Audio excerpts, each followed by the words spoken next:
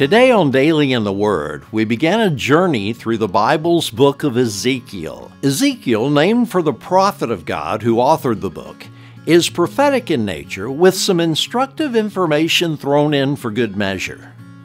The original recipients were the Jews who were in exile in Babylon.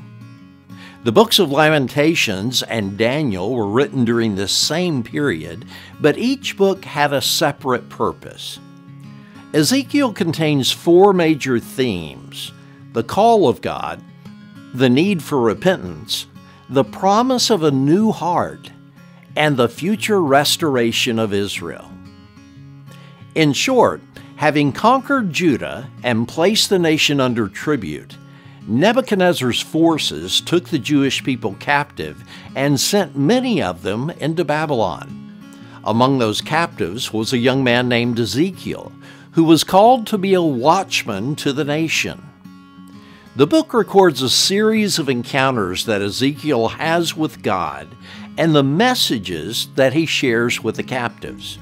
The goal is to draw people back to God and to explain to them that although the nation is falling, God still has a future in store for Israel. Let me give you a preview of this exciting book by reading just a few verses from chapter 1. Ezekiel is describing what he saw in a vision, four living beings straight out of a James Cameron movie. He was the guy that wrote and directed Aliens. And in verse 26, there's someone who looked like a man sitting on a throne. From what appeared to be his waist up, he looked like gleaming amber, flickering like a fire. And from his waist down, he looked like a burning flame, shining with splendor. All around him was a glowing halo, like a rainbow shining in clouds on a rainy day. This is what the glory of the Lord looked like to me. When I saw it, I fell on my face on the ground, and I heard someone's voice speaking to me.